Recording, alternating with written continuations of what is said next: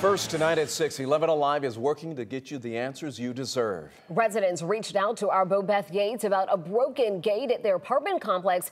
They believe it's inviting crime into their community. So Bobeth started investigating and found out there's been a significant rise in robberies and car thefts at that Atlanta community. Tonight, she is holding the complex accountable in a story you'll only see on 11 Alive. Imagine getting a notification from your car that something isn't right. And when you come down to check on it, you realize you're being robbed and you get face to face with the burglar. As I approached this vehicle, I stepped over here, passenger side.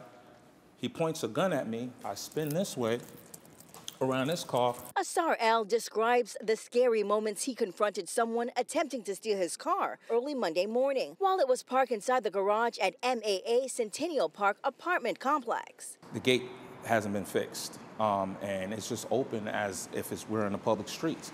So intruders could come in at any moment and mess with whatever vehicles. Constant break-ins. They haven't done anything, haven't had security 24/7. L showed 11 Alive police reports showing he reported someone breaking into his car 4 different times in the past year, all happening, he says, after the gate broke. They attempted to break into this vehicle as well, but this it's a double glass, so the glass on the outside is cracked. APD crime data shows L isn't alone. Since May 2020, there have been 27 other crimes reported at the property, mostly robberies, motor vehicle thefts, and burglaries. So we went to MAA to get some answers.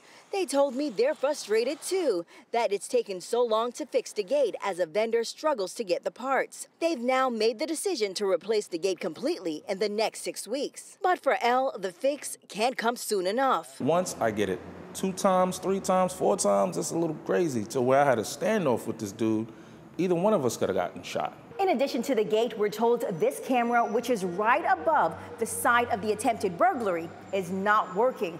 Officials say it's new and they're currently working to connect it. Bobeth Yates, 11 Alive News.